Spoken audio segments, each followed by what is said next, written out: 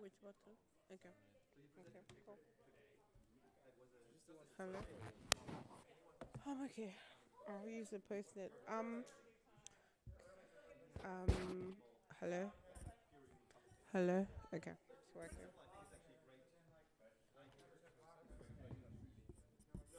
Okay.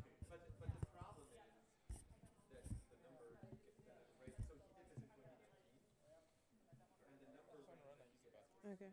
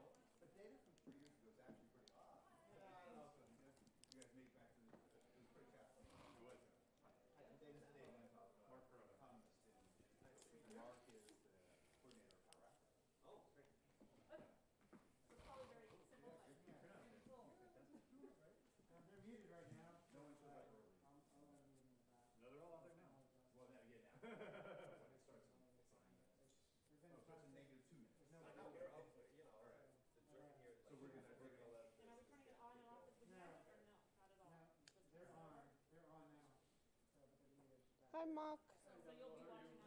I'm okay. Very hard question.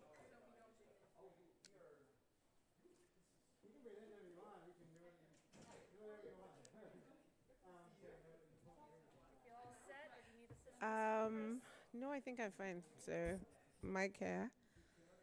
Slides seem to be working. Okay.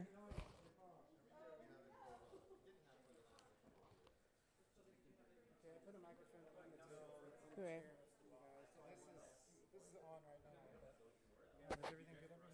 Yeah, I think it's fine. I think just finding just a place where. Okay.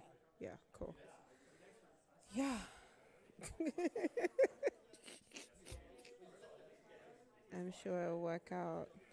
And then we have the tracker. It's moving. Do you have any video or audio No. in there? No. Okay.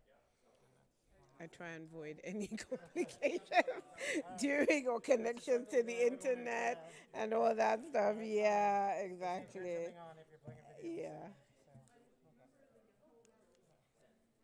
Okay, well, I'm gonna leave you to it. If there's a problem, I'll come out, but you shouldn't. I should be good. Thank you. When you're ready to start, I'm streaming now, and I'm gonna start recording. But if you need anything, just come out. Okay. So is it? It's already started streaming. Yeah, they told me it was 6:30. Yeah, So yeah. we're starting at 6:30. Okay. But we're on perfect time. Okay. All right. We'll definitely edit all that On out. Berkeley time.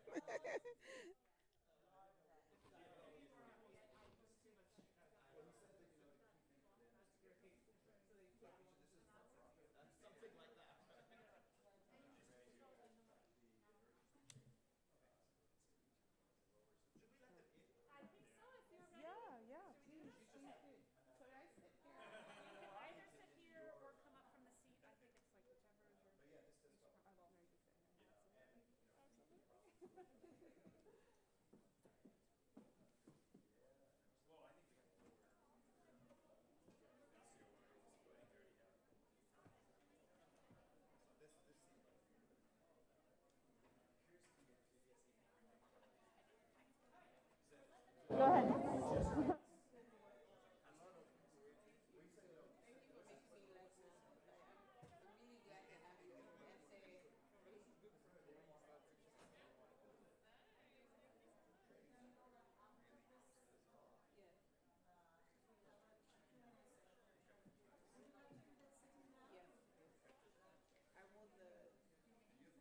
the what shoes for this type of situation? So I might even take a picture of it.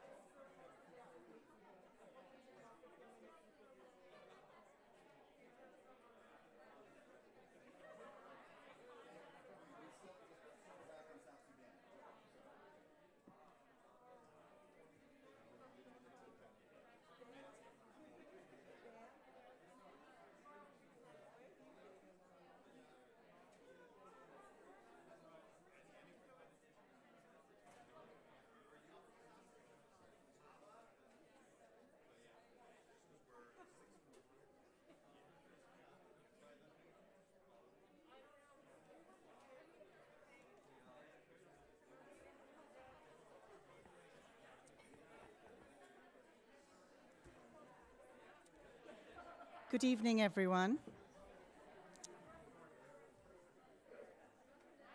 Good evening, friends. Good evening, friends. Good evening to all of you, and welcome to ERG's 28th annual lecture.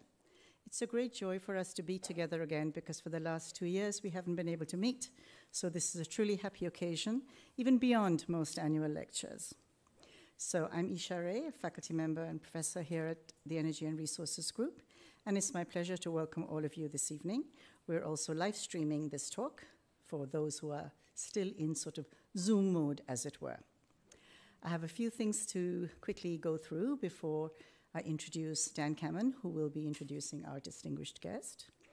We're very grateful to the Roth family for supporting the annual lecture. They're not here today, but they are live streaming, watching on the live stream. We're very grateful to them for their continued support of the annual lecture, so thank you very much, Adrian Roth and family. We're very grateful to the Rausser College of Natural Resources, of which we are now a part, as you all know, for co-sponsoring and supporting this program. We are very grateful, extremely grateful to all of you, our ERG alum and beloved students who have been the bedrock on which ERG has always been founded.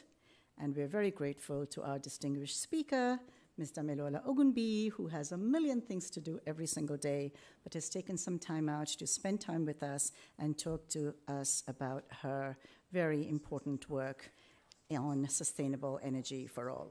Okay? So again, welcome to all of you. I'm delighted to see all of you. I would now like to pass over to Professor Dan Cameron for the honor of introducing our distinguished guest.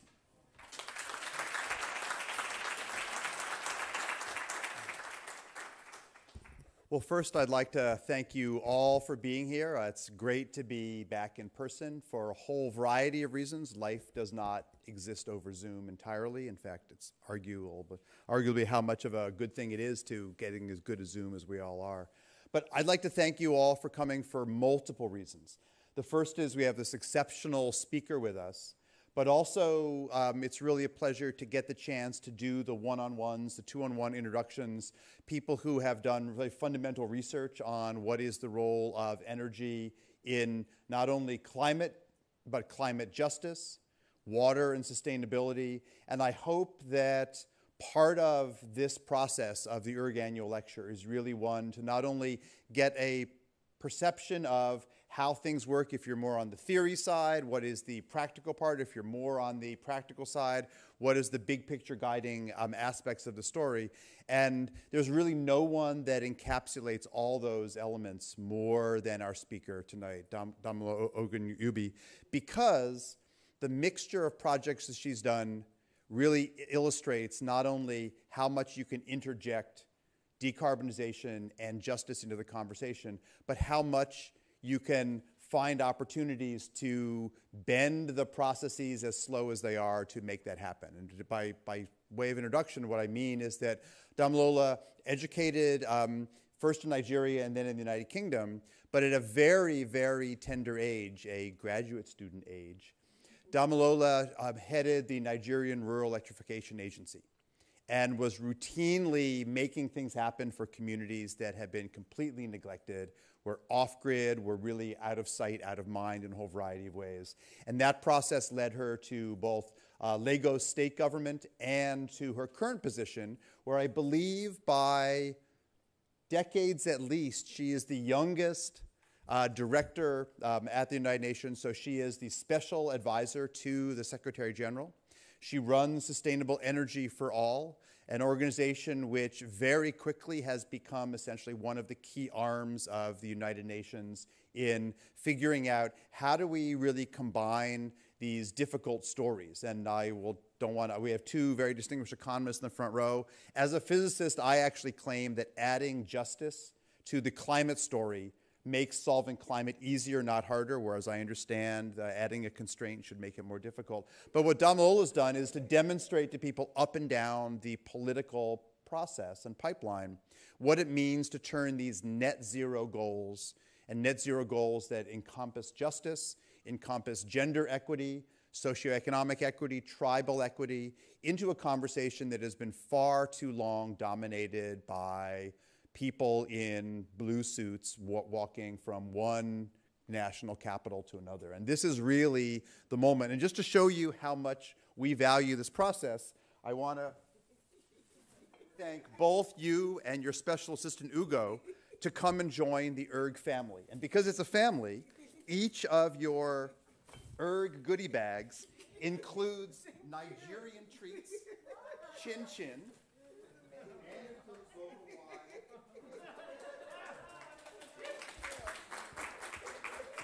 And when you look in the bag, you'll say, why is there one lemon in the bag?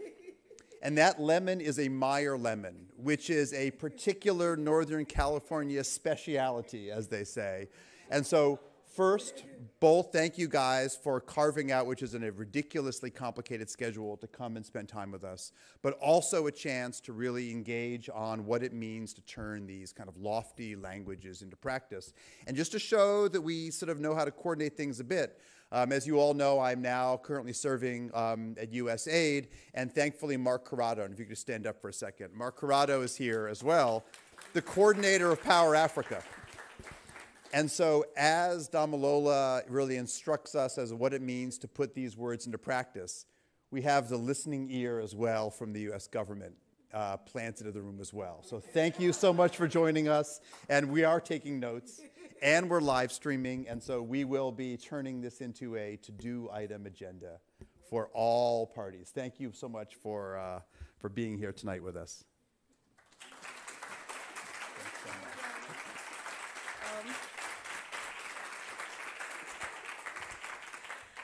So thank you all for having me. I thought in case I sound really silly and I don't really say anything that you need, at least I would look nice for the occasion. So I wore these ridiculous shoes and I might take them off halfway through the lecture. So if I drop, there's a reason for it. But more importantly, just thank you. It's been really, really warm and refreshing being here in Berkeley. Like when I mean everyone is so nice, that's not normally what you get in New York and in other capitals. But more importantly, everybody wants to make a difference and they want to take their role seriously in making change for the world. And that is so encouraging because it brings you back, at least me, back to why I started this, right? And it was simply because I was from, in Nigerian standards, a quite privileged family, and people, we just didn't really see poverty. We had poverty all around us, but we didn't really understand what it means to helping vulnerable people. And it was something that struck to me probably when I was about 9 years old, and some 4-year-old child was like begging, in the car, and you had to wind down. And I was trying to understand the concept of what did that mean. But family was like, oh, don't worry, it's just those people. And it was something that, really struck me, that I wanted to dedicate most of my life to helping whoever those people are. And, just because you're born in a certain family, it actually determines your trajectory in life. And that is very, very unfair, especially when you come from a developing country where you're even less fortunate. So, today we're talking about driving just, inclusive, and equitable energy transition. It's not an easy subject, but you need to kind of believe in it from your soul. It's not just a job. So I'm going to go through, what is SDG 7 and how we're doing, which you all know. But I really would like some interaction in asking the difficult questions about what we really have to do, and my favorite word of the whole year, which is disruption, because these systems have been here for decades and they obviously don't work. Because if they worked, I wouldn't be here talking to you about, about these transitions, to be honest. So let's think about it as well. So I have certain objectives for the presentation. Talking about Sustainable Development Goal 7, which is the reason why my organization exists. And I'm the youngest undersecretary at the UN, actually, which is quite scary because there's no one who's my age, which also talks about these global structures we put in place and that doesn't really embrace younger people. And then I'm also going to touch on, because it's about energy, so it seems weird if I don't touch on how the Ukraine crisis is actually affecting the rest of the world and how people are almost forgetting about their climate promises when it deals with their own energy security, and their countries and their economies seem to be coming first, which is understandable. So there are going to be four ways I'm going to do this: understanding the scope and current state of SDG 7, what leaving behind really means in a just transition, the possible implications of the crisis beyond Europe, and then the Sustainable Energy for All Forum, which will be really exciting. So what is SE for All? So SE for All is an international organization that was born from the UN during Ban Ki-moon.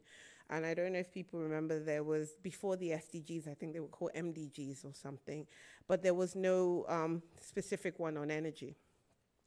So when the SDGs came out, there was now SDG 7, access to affordable, reliable, sustainable, and modern energy for all.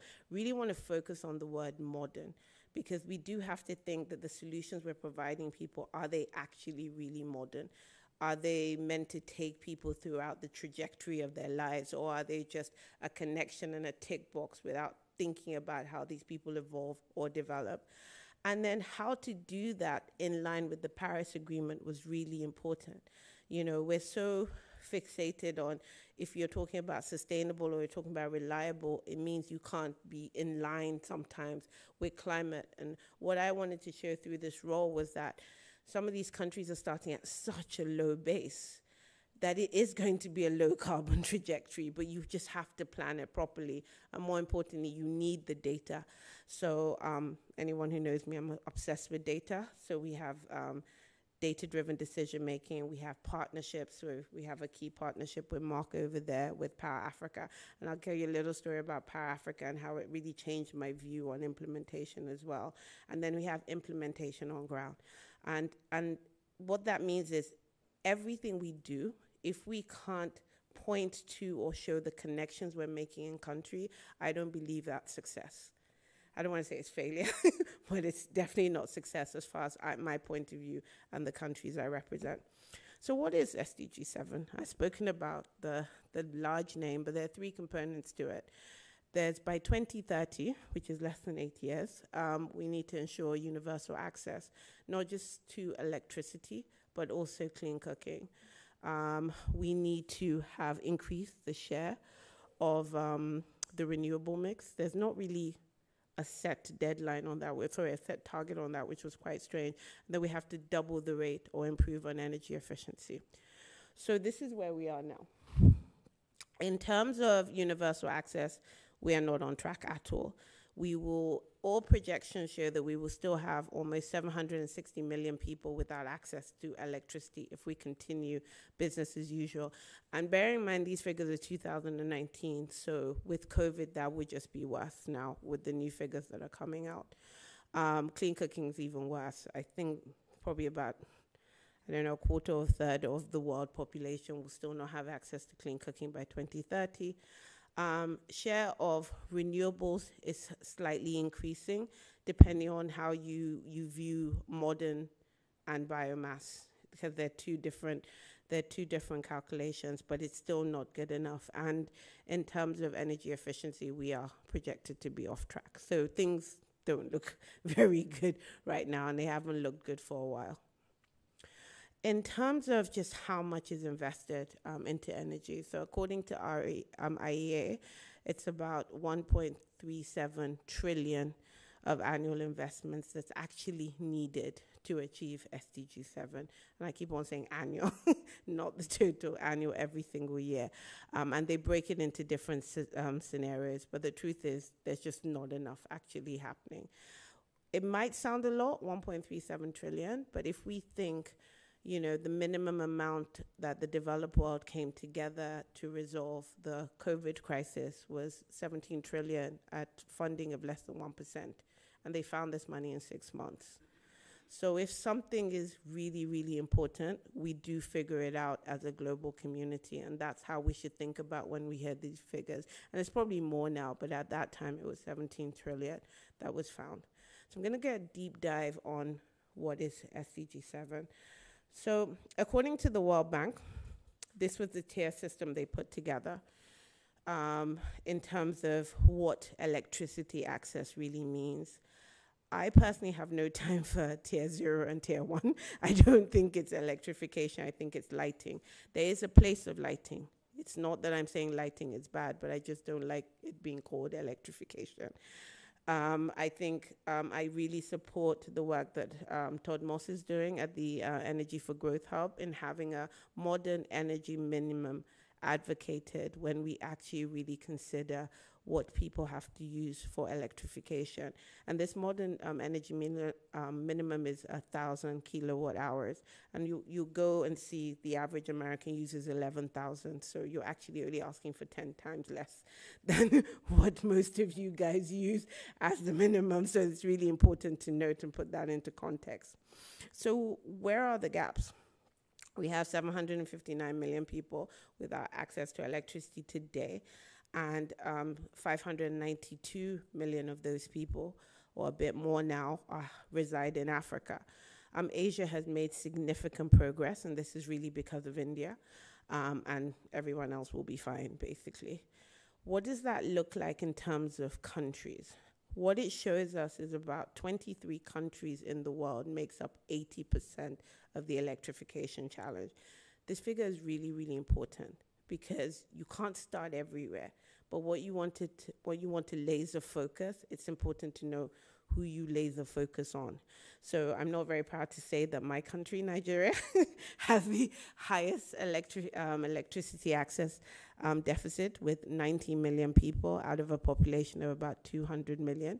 But you know, even then, you still have countries like Nigeria, countries like Ethiopia achieving kind of between 40 to 55% access rates.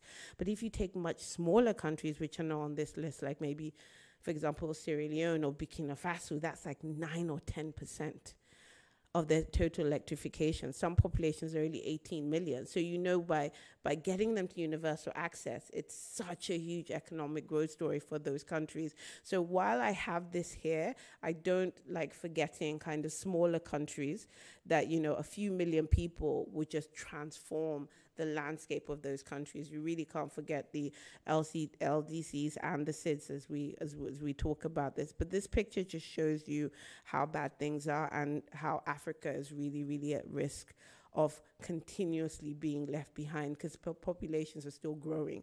So it's not that access isn't happening, it's that population is outpacing connections. Does that make sense? Yeah, hope so. So now I'm going to move into clean cooking.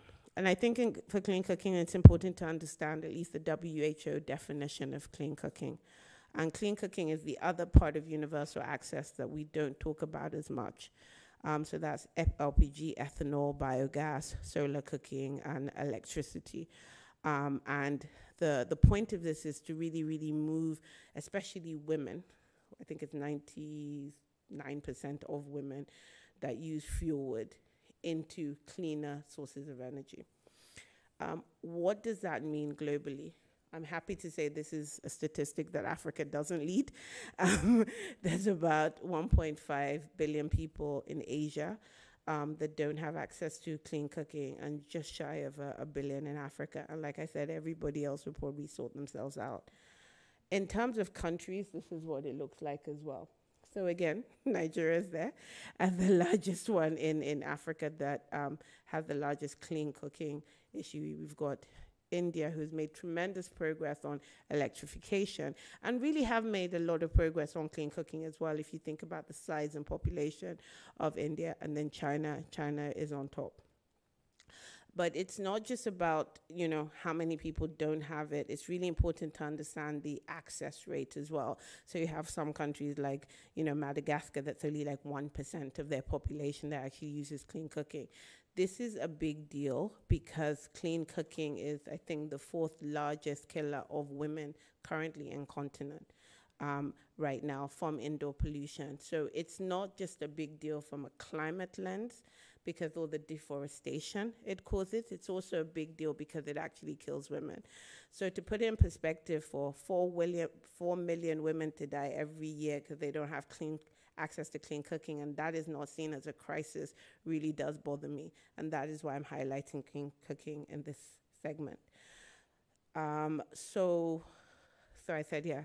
And there's also 4 million deaths from premature things every year because of population. And then solid fuel in Africa causes more than 490 premature deaths, the second largest health risk in Africa. So I just read that. I didn't see that. So what does that look like? So if you had a very nice Venn diagram, and you have electrification on one side and you have clean cooking on the other side, you see the key countries that are at risk of setting everybody behind. And you have to note, we're just talking about connections to electricity. We're not even talking about sustainable energy yet. So it's really, really important that when we talk and when we understand what is the energy transition, that energy access is a firm part of the energy transition.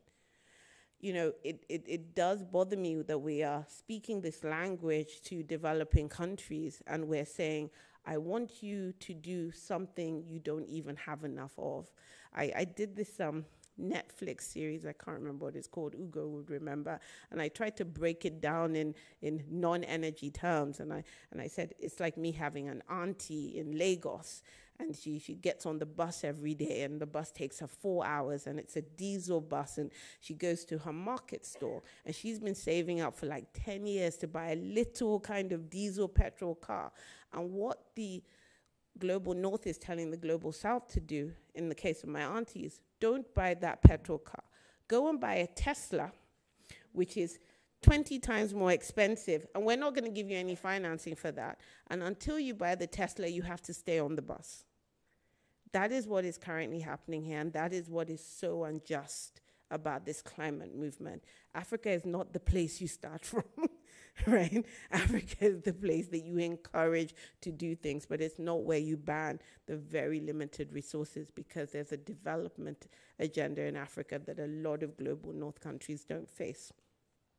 So our approach has always been electrification, clean cooking, and then productive uses. With everything we do in electrification, anybody who has worked on the community level and these things, you realize that these people are quite industrious. They're not lazy people sitting around wondering what to do. They actually do have some type of small business. And what we've noticed is people increasingly tell us that we want our business to be powered before our homes, because it's the business that we can earn more money, that we can grow, and then we would be able to pay for our own homes. This is really important because it cuts out that vicious aid cycle that we have, where everybody has to come and ask for aid to do anything. I'm not saying, and this is live stream, that we don't have to power residential homes.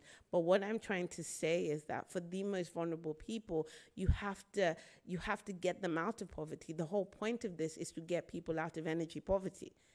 It's not to give them a little bit of energy so they can live their lives, but they can't actually grow from it. So this is a point I take very seriously, and I try and do this from data.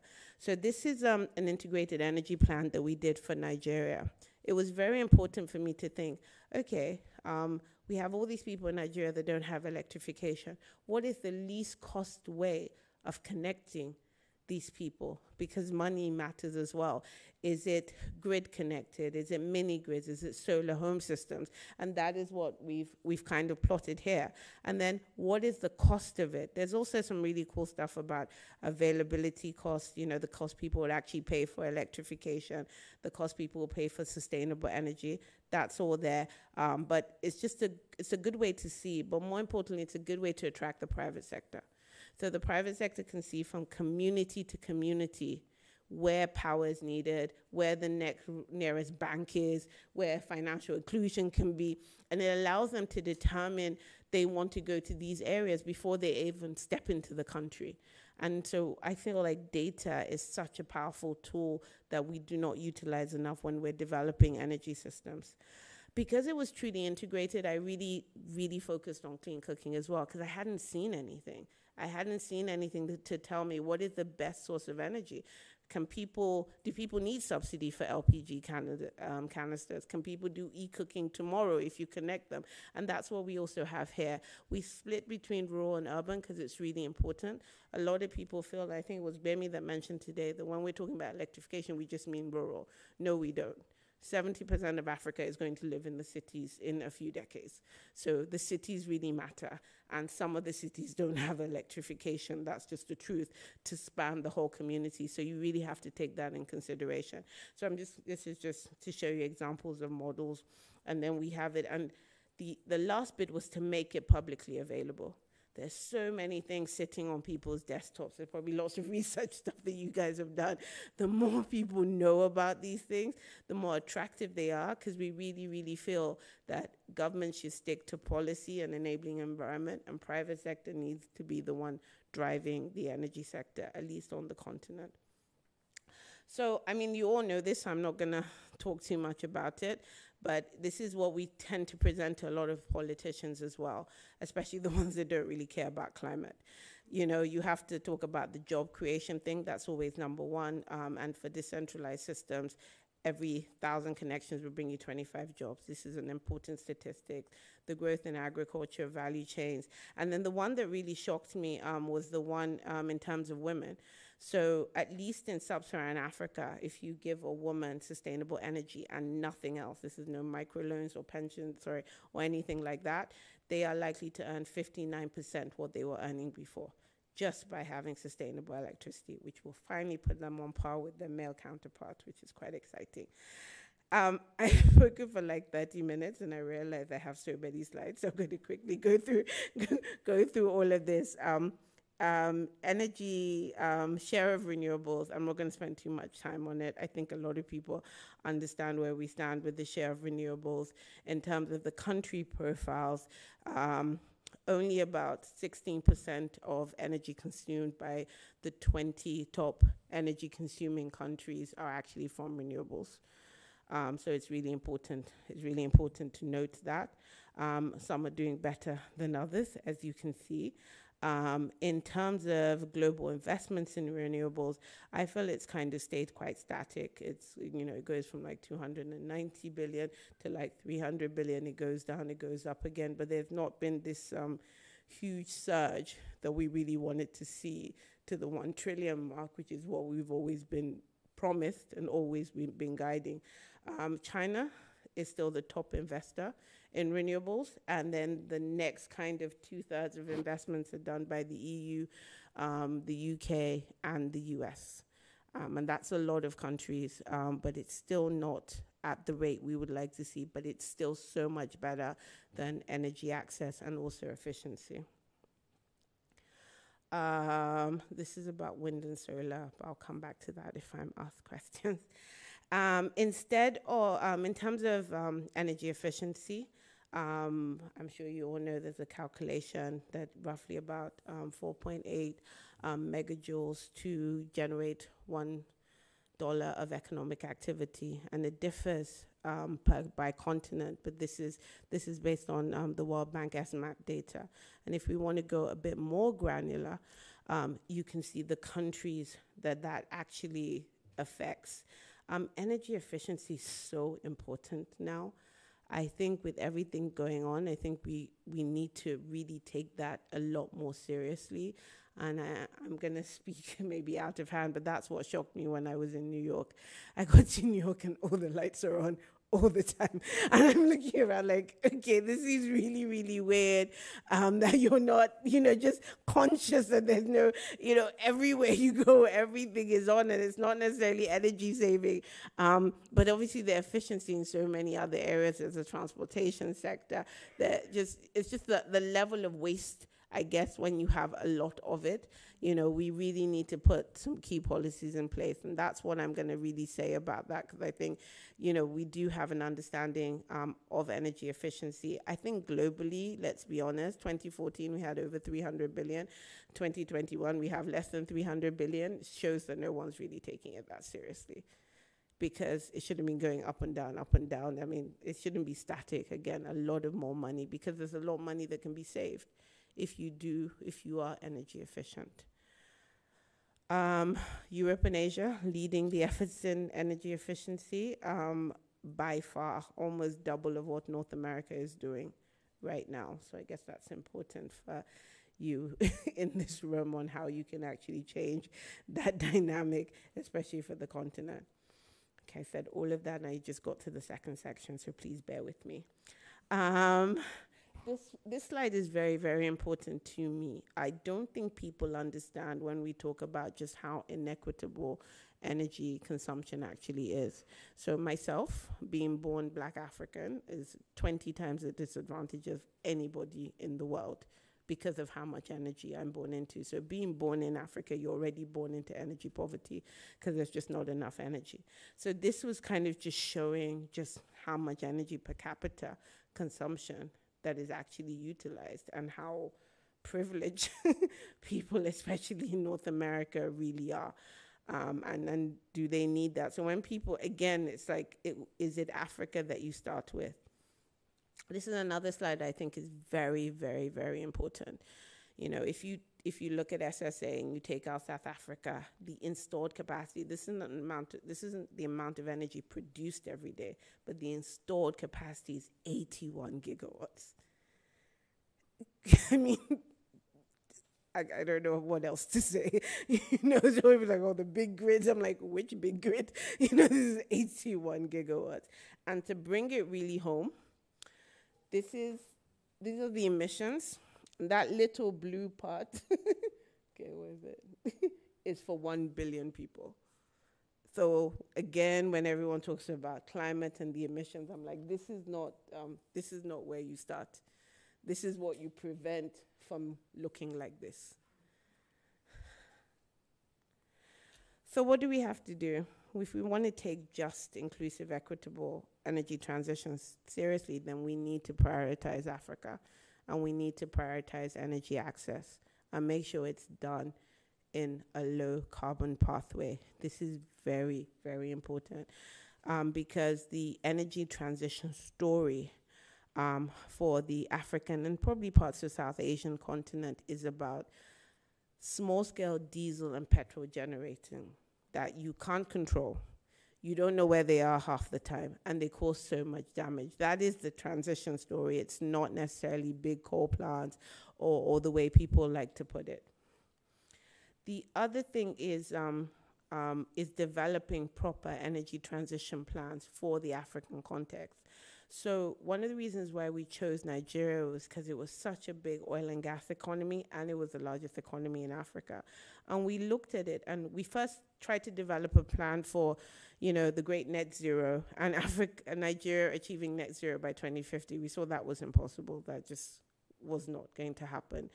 And then we focused on it being by 2060. And I think the next slide just shows, you know, what is required. So for a country like Nigeria, that's just one country in Africa, it's going to need about this still says 2050, but it's going to need about $1.9 trillion.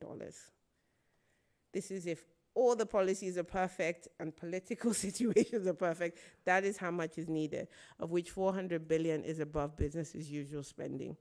So it's really important to understand that these transitions you want these countries to do also have to be funded, and they have to be funded by someone. And it's not just about decommissioning coal. Not everybody has coal. Decommissioning coal has to happen, and it's very, very important. But countries that are not dependent on coal also have to be taken seriously, because they can use all sorts of other devices to get to their transition. And we can't come back and say, oh, why did you do this? It was like, well, you never supported us with the renewables that you say that you're supporting. I don't think the figures are here, but I think the African energy sector got about 4 billion last year of investments, which is nothing, you know, in renewables, you know. So it's not like there's this big push to give all this money to renewables and clean as well. And that is the narrative we really want to change. So I've spoken about that. I'm just going to really just quickly touch on the energy markets and the effect of the Russian-Ukraine crisis. I think we all agree that this is a very awful situation, and this isn't something we could have predicted. At the UN, there are 3 crisis groups. There's one for food, there's one for energy, and there's also one for finance. And I lead on the one for energy. And we just had to, you know, look at, you know, the statistics in terms of, like, Russia's, share of the market in terms of energy, the people and the countries that are at risk because of the Russian crisis. But I don't think it's up there. But what struck me was that we're actually at risk of about 24 countries going into famine as well, because of the gas prices affecting the fertilizer companies, and the fertilizer companies not producing fertilizer to produce food to serve people. So it is a really, really tough situation right now.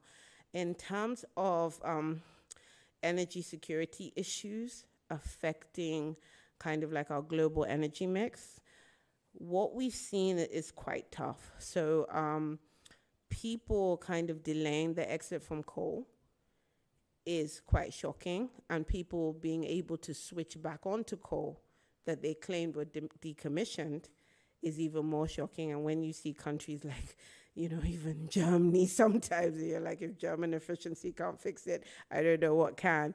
That is, that is tough. And it's again back to the argument that if the richest countries in the world can't figure it out, how do you expect the poorest countries to magically leapfrog?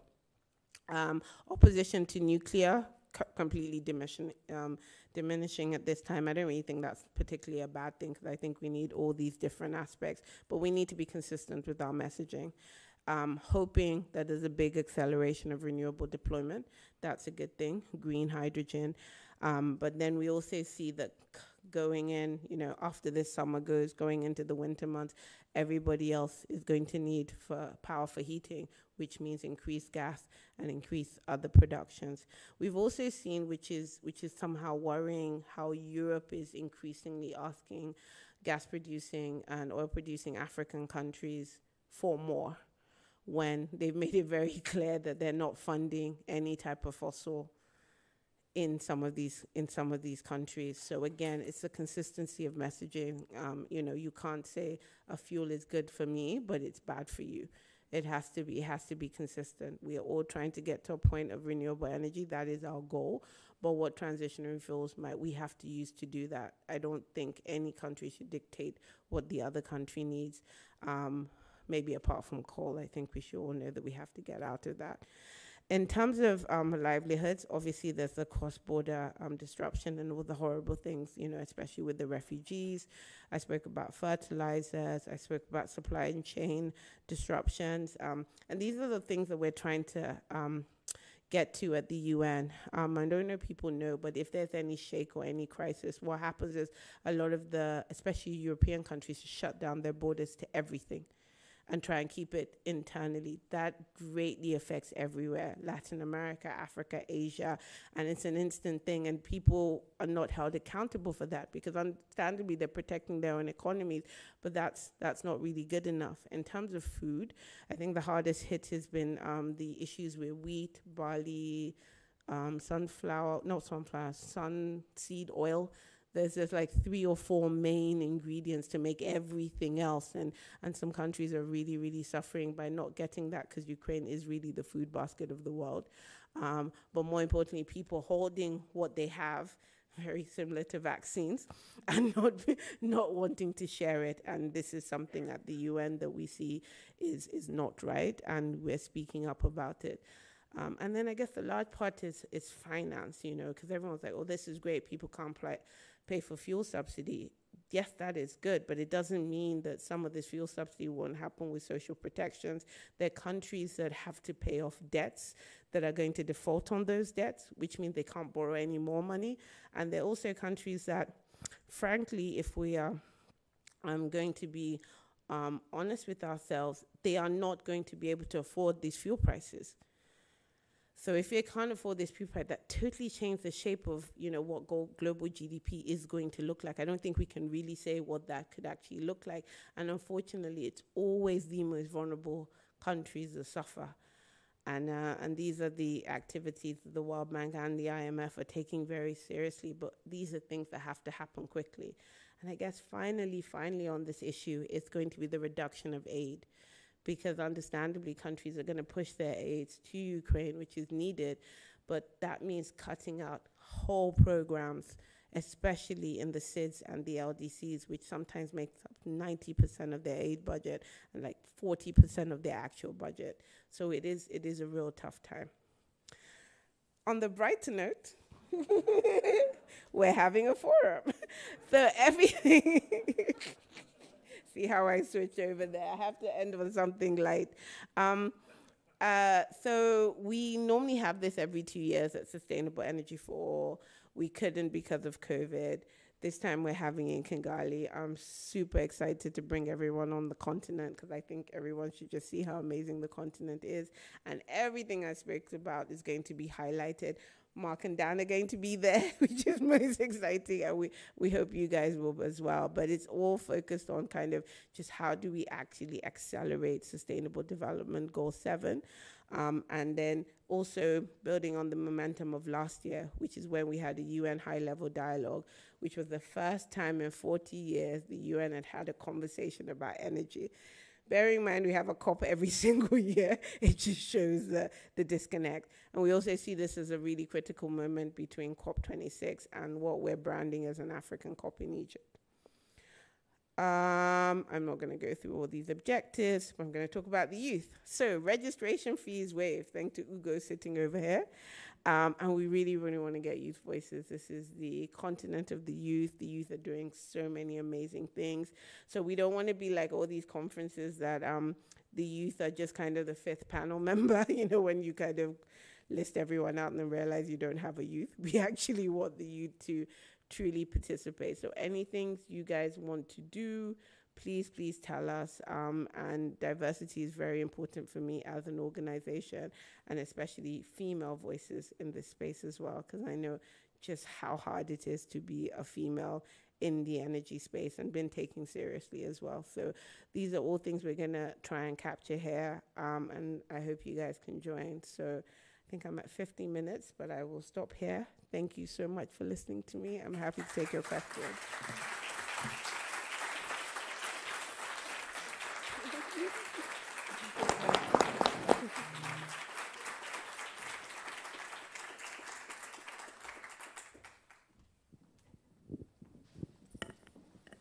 Thank you so very, let me take this off. Thank you very much, Damilola. That talk was truly in the spirit of ERG's mission of a sustainable environment and a just society, and we're really, really grateful that you shared your views with us.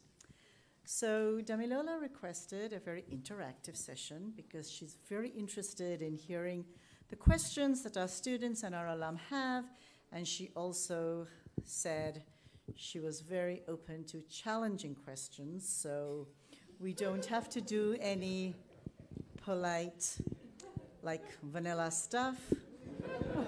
Bring on the rocky road is what we say. So I am going to moderate, so I'm going to try my best to give everybody a chance to ask a question and keep track of who's raised their hands. There are some mics that will meet you if you plan to speak. Please do ask any questions that you want to ask. This is a great opportunity. And I'm going to just try to make sure that everyone gets a chance to ask a question if they want to. And it's good if it's mainly a question and not a very prolonged comment. We have one speaker, and she's done speaking. Okay.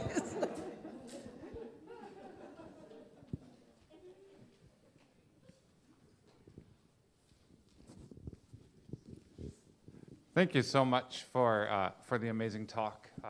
You had alluded to this a little bit in your remarks. I'm Max Aufheimer, faculty here. You stepped up in such a big way, and your career is amazing. So can you talk a little bit about what was really hard on your path to this stage and beyond? Hello. Hello? Okay. All right, great. Thank you. Thank you very much, Mac. I think, especially in the younger days, when I was young, it was the fact that I was young and female. I think there was, especially in my country, moving on to the federal government. I'm from Lagos, so everything it's in the South, everyone's cool. But when I moved to the federal government, I realized how backwards people were about women in any type of leadership role.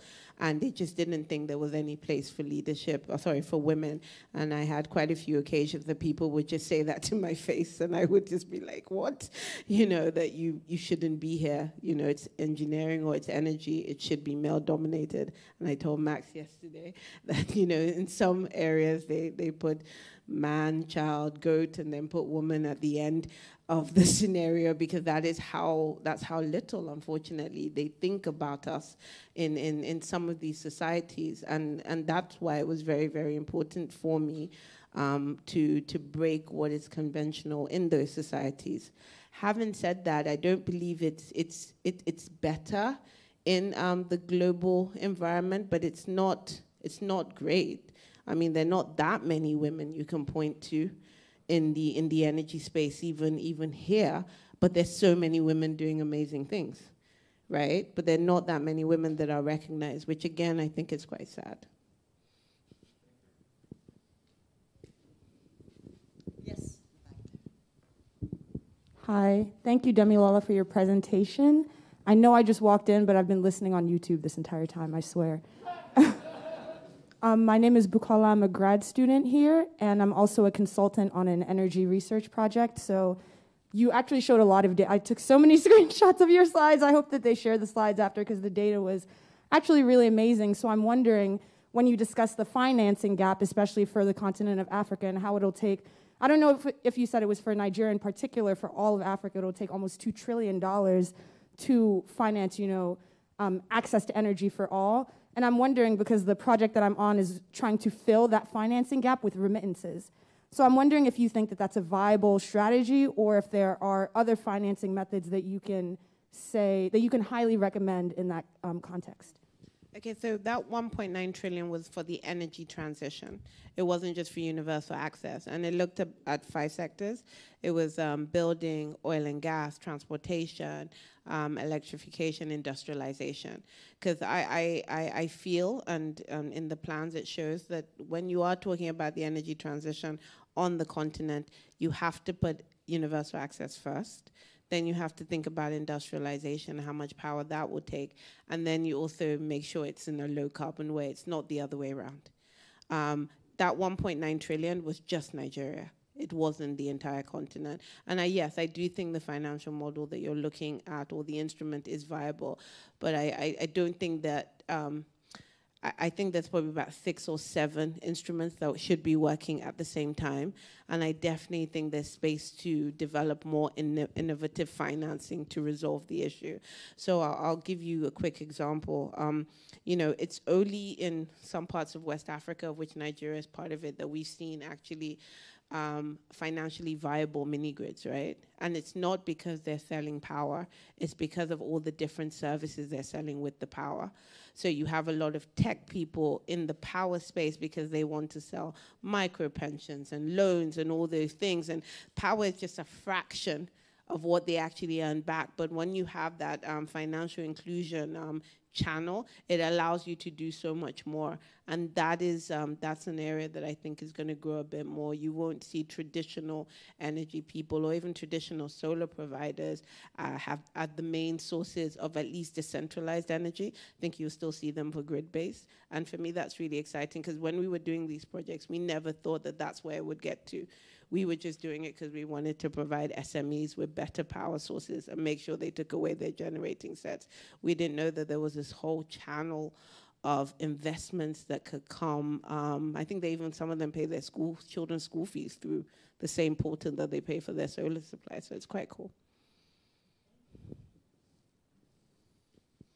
Yes.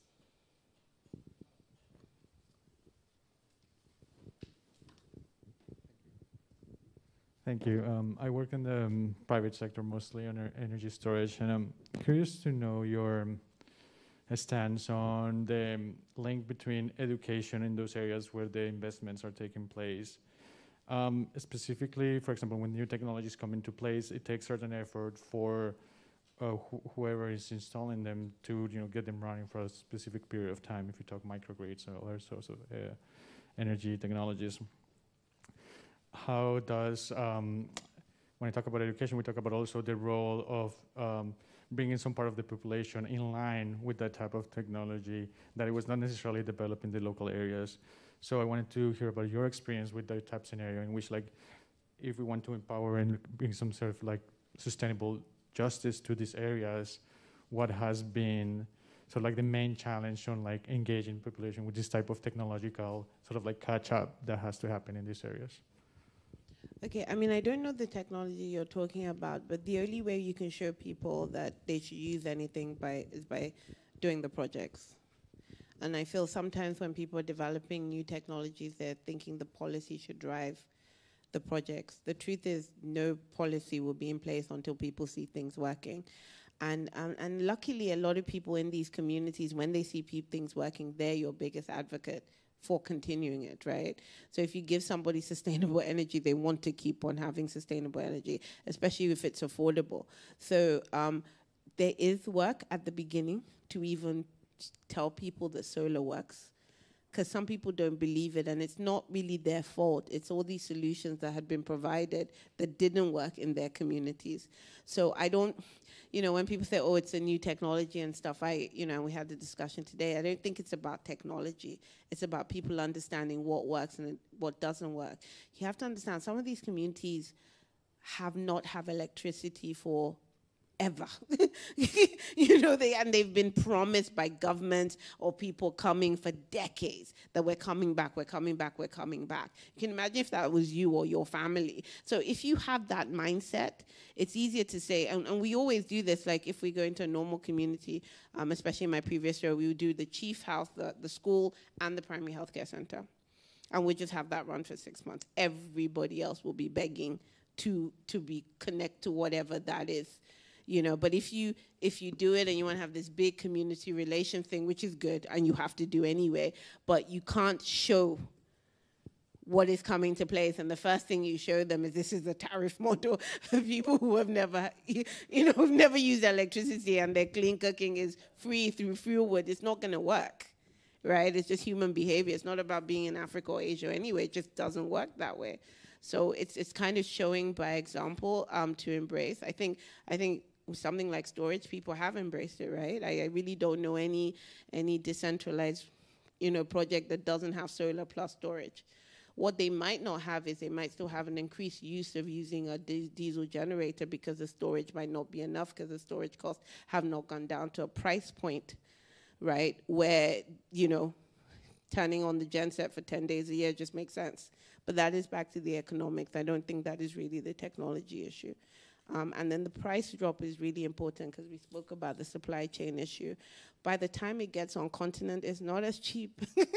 It's not as cheap as how everybody talks about it. And that's why there needs to be, I'm not saying compete with manufacturing, but there needs to be assembly capability on continent.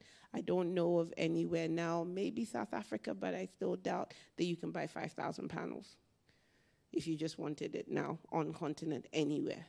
And that's very scary if you're saying that this is the way that the whole continent should be going.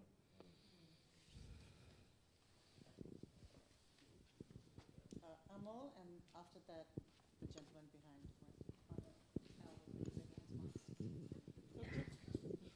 behind. Thanks for a very fascinating talk. I think one number that struck me was that, Africa has a 80 gigawatt demand. That's is like power demand for Texas. 1/40th the population.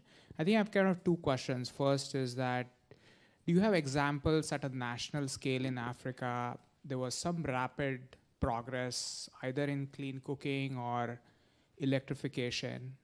And what was kind of the few factors, or it doesn't have to be national, a large program that became successful? What was kind of the secret sauce that made it happen, and is it replicable?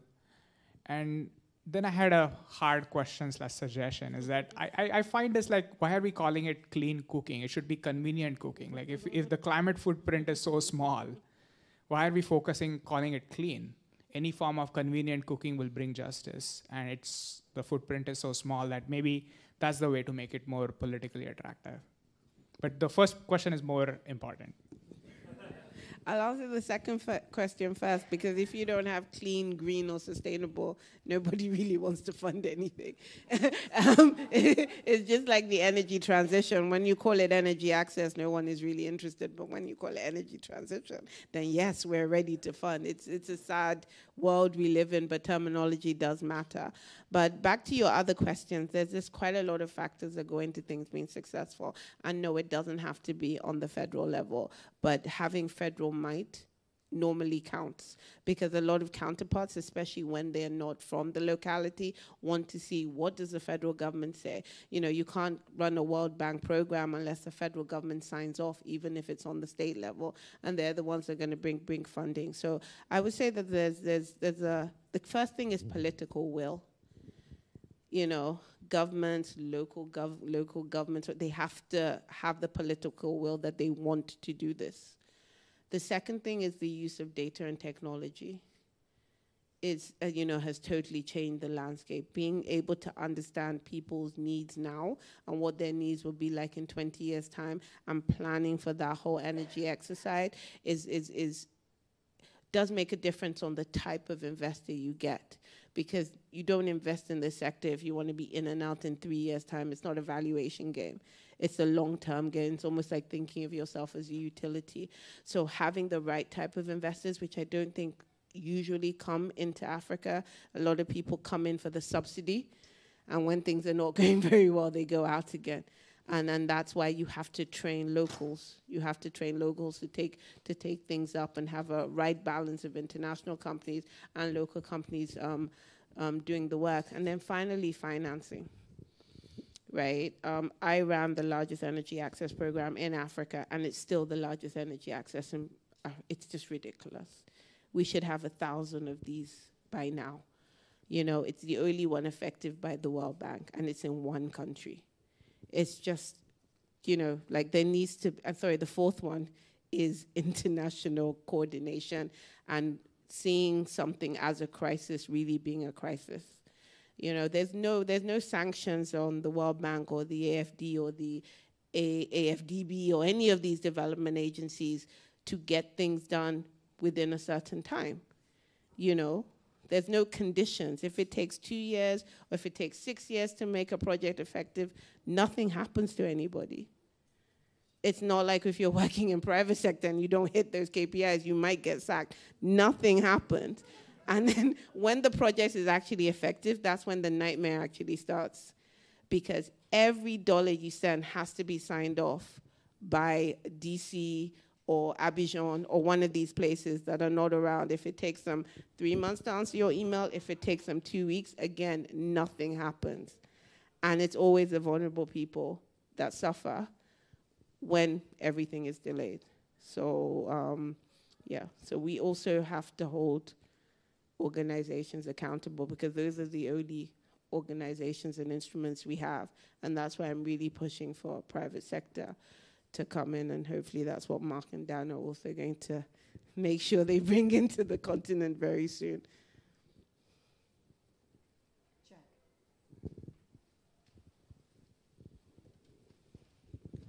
Hi, I'm a graduate student here too. I had a question about the slide about the 61, I think it was 61 gigawatts. 81. 81.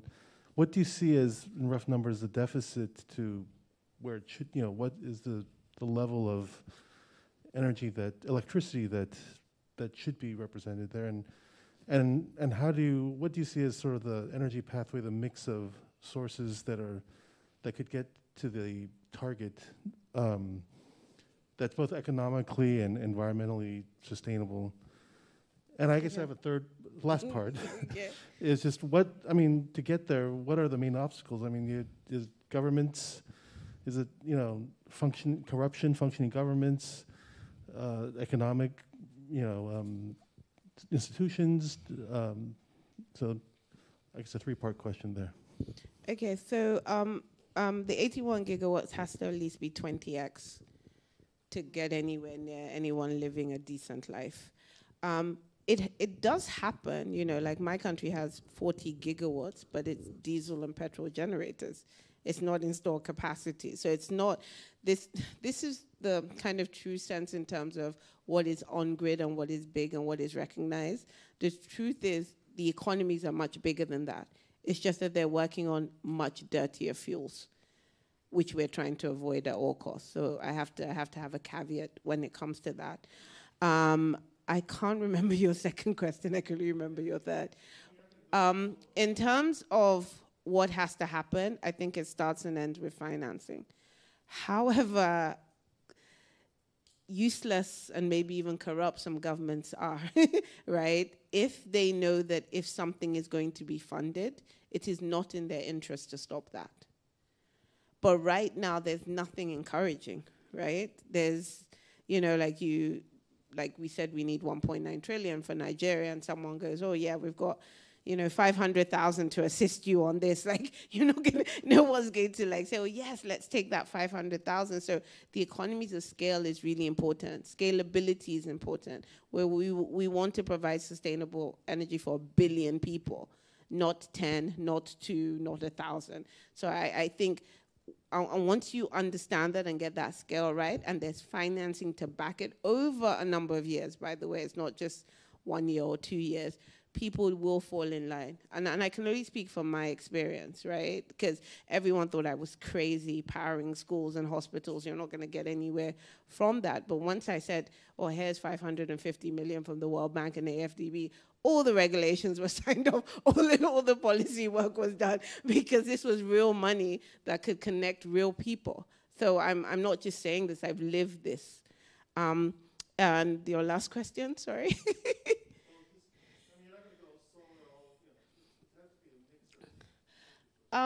Yes, there definitely has to. And I can't tell you the split between hydro, solar, wind, but I can tell you, which seems very controversial, that gas is part of the African energy transition, for sure. Even if it's just there for base load to integrate the renewables, but it is there. What we need to be doing is stop having a conversation about fossil or no fossil.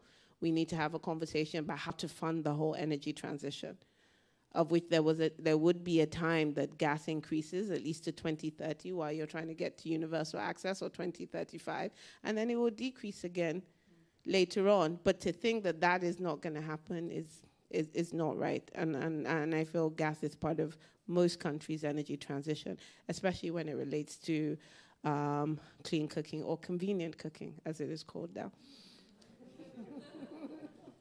David?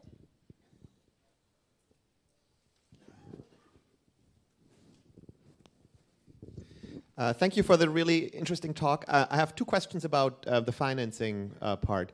The first one is, can you what in your mind is the primary obstacle for more private sector investment? And then I have a question about more like subsidy type investment. How, in your mind, how should that be structured? So is that sort of lots of small grants, or in what way do you think would that ideally be distributed? Okay, so I'll start with the subsidy. For me, I'm a big fan of results-based financing. So I'm a big fan of subsidy post-connection. Actually, subsidy 3 months after connection. I have to see it's been working for 3 months. And so it's not you just take the subsidy and run away with it. Again, when you're dealing with this type of challenge, it has to be to scale. So you don't only want companies that can do 1 or 2 mini-grids. You want companies that can do 100 mini-grids and affect a few 100,000 people, right? And I do think that those subsidies should be per connection, but it should be to scale. If you really want to change things, again, please, it doesn't mean that a lot of these pilot projects that are actually, showing different technologies that are different new technologies aren't important. They are important, right? But like I tell people, to get universal access, we have all the technology we need today. Right, so let's stop saying we need to create this. We don't in terms of technology.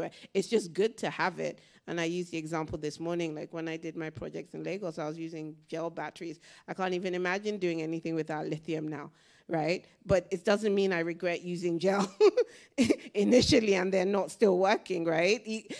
But it's just showing the evolution of technology, I think is important. In terms of, you mentioned the private sector, I think we need to get out of this notion that the private sector is going to come and save us. Government plays a role. Sovereigns play a role to help sovereigns, and private sector are only going to come in when there is the right enabling environment. And that's beyond regulation, right?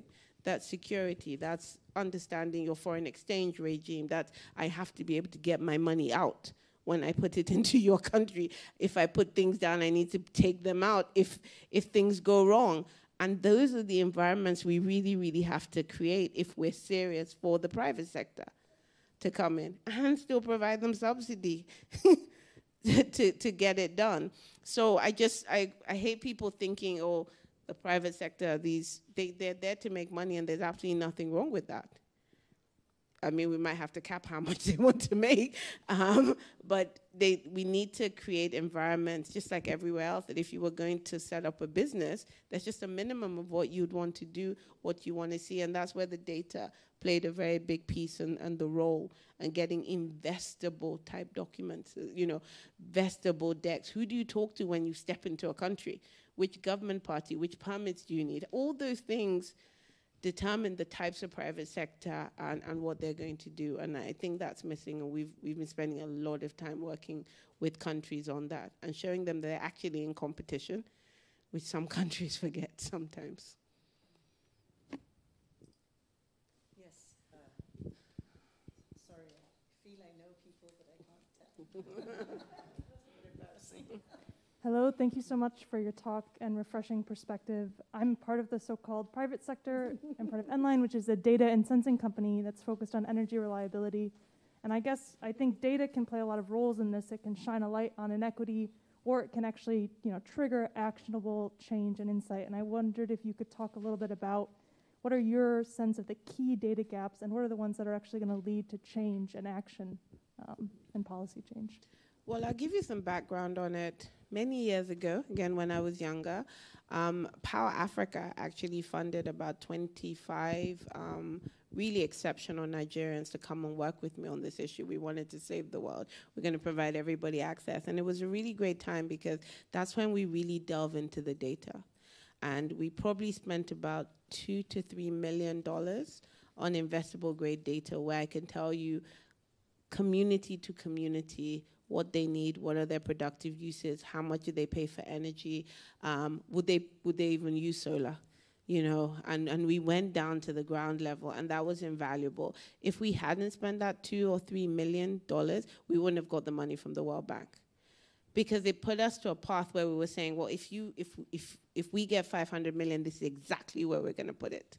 And it just changes things when you're able. Obviously, there are a whole host of other things that you have to do, but it just changes the perspective when people know that you have the correct data and you can back it up. And then from the data, you can then show your regulator that this is why you have to sign off on this mini-grid regulation, because I now have the data. And this is why you have to be able to tell people that what happens when the grid comes, and you really plot that in there and show this is where the grid is. The grid might come in 6 years. Do you still want to build this? If you don't, do you want to interconnect it with the disco? So that data is really, really critical. Another data point that I feel we don't collect enough is what people do once they have energy, right? So before and after, we tend not to, and I spend a lot of time on there. So with the SMEs, I wanted to know if they've employed somebody else. What were they earning before? What are they earning now? Did they rent another shop? Which is another way to know that things are going well. So there's a whole host of things, but those data sets are also important because when you're going for more money, you can show the economic growth story. And, and that should be what we're trying to get at. We shouldn't look at vulnerable and poor people as poor people we're trying to help. These are people we're literally trying to get out of energy poverty so they can stand on their own 2 feet. So any data around there is really my thing, really, to explain to people that these people, they're not there because they want to be poor. You're not necessarily helping them. You're kind of doing what you should be doing by making sure at least they have the basic rights, which should be energy and water.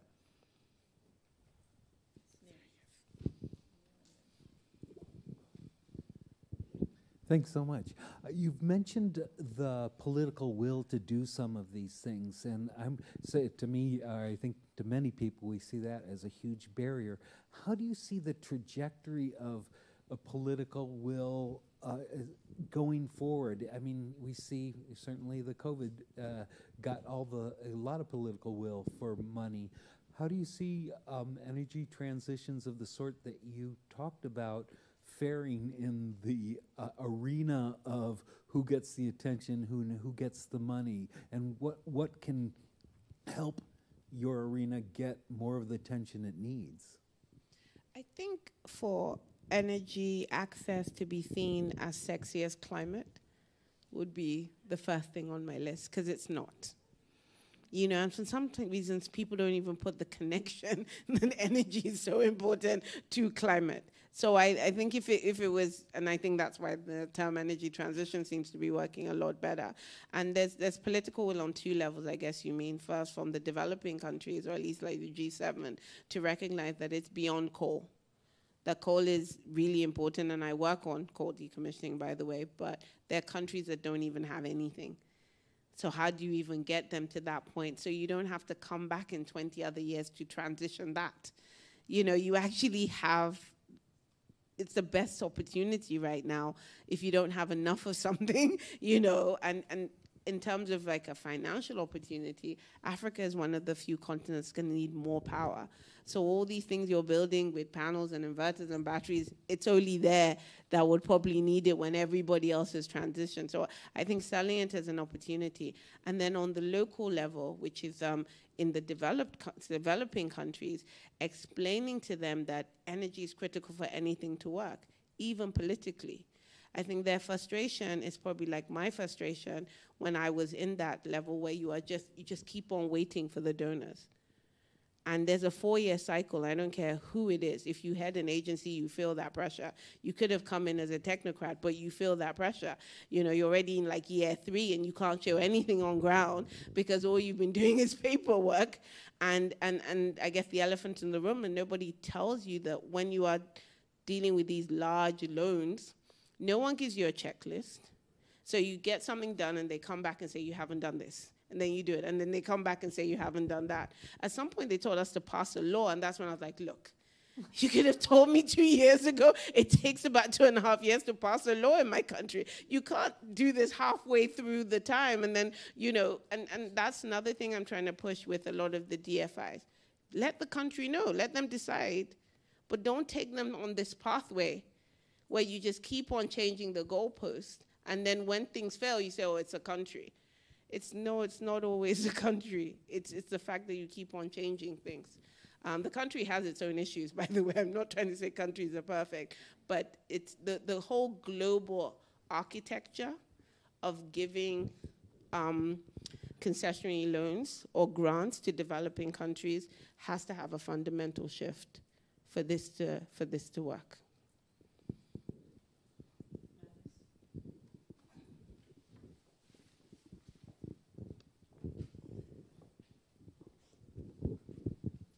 Thank you so much for the great presentation. My name is Matthews. I am from Malawi.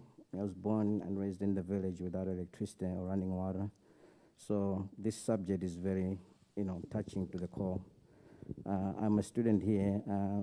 I'm a graduate student here in the master's degree in development engineering.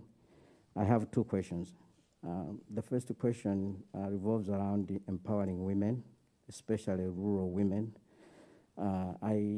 Just based on my experience, most of the technology that comes to Africa or to the villages end up in the hands of men. And most of the time, it's not used to uplift the household. It's used to uplift an individual. In your approach to electrify Africa, have you put any effort in trying to work with women in cooperatives so that the electrification does not come leaving women behind? That is my first question. My second question revolves around the Ukraine-Russia war. There's a lot of panic in the world that food prices are going to go up, food prices are going to go up. And most of the time, the reason we're giving is because of fertilizer that comes from oil. And we know that is not even sustainable.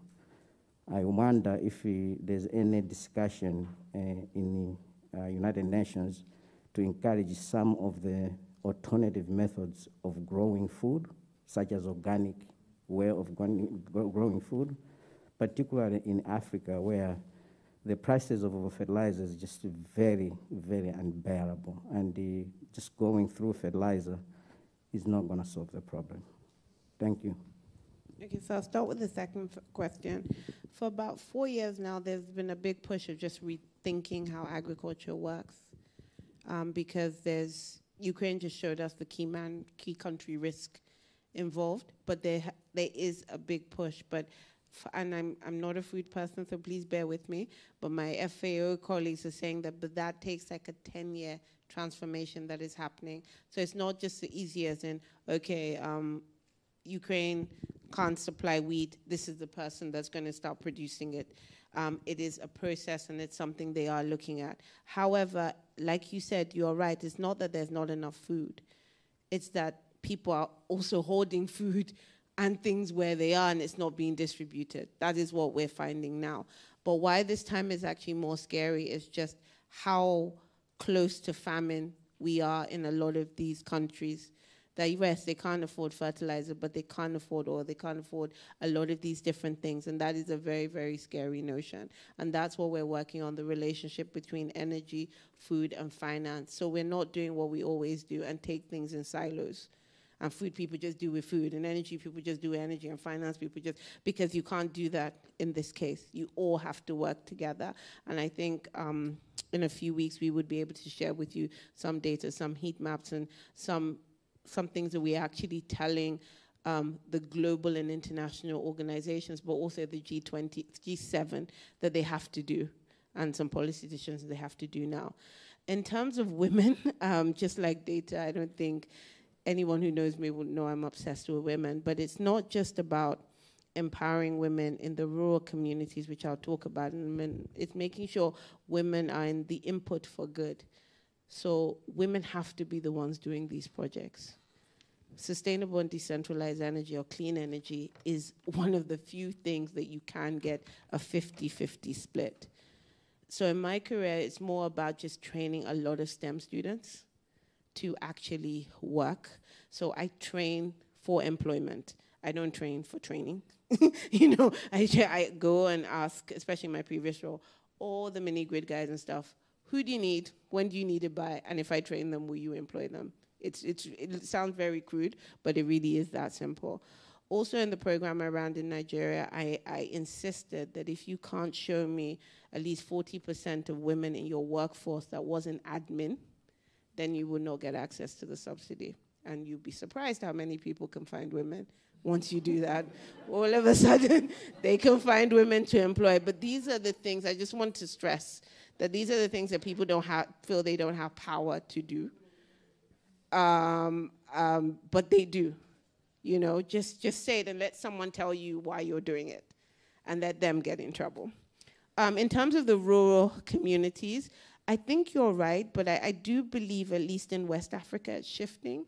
Like I said in my previous role, there's one time I tested 25 sewing machines because tailoring was what people were doing, though I knew there were 1 million female tailors in certain things. We are focusing more on productive use with a really, really big push with microfinancing for female SMEs as well in rural communities.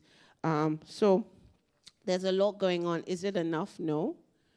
And that's why I'm, like I say, that I'm totally against this tier 0, tier 1, because then it's light, and then it does affect the individual. But by tier 4, it affects the entire family. And what you tend to see is that women operate just outside their homes when they also have sustainable energy, especially even in agriculture. They're doing drying, they're doing something. They're definitely using their homes as their shops.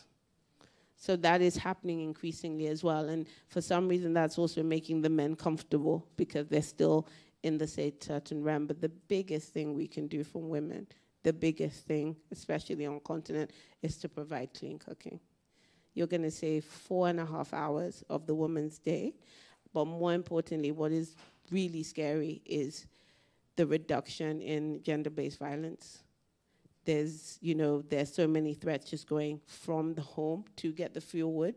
1 in 7 women get raped. There's some really horrible stats, but even at home, there's a risk of being beaten by your own spouse if food is not ready on time. And these are things that we just take for granted, and it's these women that are actually suffering. So that's why clean cooking is so, so important. We are very much coming to the end of our evening, but I see, Len, you have been waiting patiently, and make it an easy question, because we cannot stay very late anymore. Oh, no. I actually just wanted to ask, I was curious about your opinion on how African countries can leverage power within convening parties such as the United Nations, and what in your role you've seen as the shortfalls of convening parties such as the United Nations in providing an equitable environment for that exchange to happen. And at the beginning, you also said that you would share a funny story about Power Africa that changed your view. And if you still want to share it, I want to hear it. But anyways, that's fine. Thank you. First, I don't think every country should be relating with the UN if you didn't have to. Like, I ran the biggest program in Africa. I never spoke to anyone at the UN. So I want to bring that forward. But I do believe the UN has the responsibility to make sure global action is needed on situations where we say it's critical, where we say it's crisis. I think the UN has the responsibility to make sure that when people are talking about climate, they're understanding what energy needs they are as well. I think it's important that the UN to keep saying that while we're doing all this stuff, it's great, but we can't leave 1 billion people behind. And then I guess the most important statistic is if we don't achieve this by 2030, which is not looking likely, we can't achieve our climate goals. And again, I don't think people put that together when they're talking, and I think that is our responsibility to do that, and to be pro-poor, to think about the poorest countries at the same time. And with Power Africa, I think I might have dropped the hint, but I was just saying I was just going to talk about, what it took to get Power Africa to fund, don't know if it was that funny, to fund all these Nigerians to come back home. It's not often that you have an organization ready to almost break protocol because, their budget's in place and their line items and the things that they set out in DC and they have to implement on ground, but understand that this is just so important and we can make so much impact and it can go so wrong, but they're willing to stick their necks out. So again, I feel development and aid can work, right? But they have to be listening to the countries instead of deriving something thousands of miles away from the country and then getting upset when it's not implemented in the country, like really getting upset and then calling everybody, they're not doing this, and but you didn't even speak to the country. So we're doing an integrated energy plan in Malawi right now on clean cooking and stuff, and Malawian government was like, I don't want one on electrification, I want one on clean cooking, so we'll do clean cooking. It's not a big deal. We came in with a plan, but that's what they want, so that's what most likely they'll be able to set a policy and implement. That's what you do. And yeah, so that's how I've lived my life. Understanding people's needs and trying to make sure that we do it in the most effective manner. Well, that's a wonderful way to end. We want to thank our speaker again for this wonderful talk.